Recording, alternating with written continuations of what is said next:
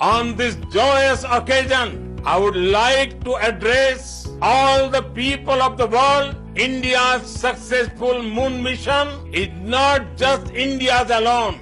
Our approach of one Earth, one family, one future is resonating across the globe. This human-centric approach that we present and that we represent has been welcomed universally. Our moon mission is also based on the same human-centric approach. Therefore, this success belongs to all of humanity, and it will help moon missions by other countries in the future. I am confident that all countries in the world, including those from the global south, are capable of achieving such feats. We can all aspire for the moon and beyond.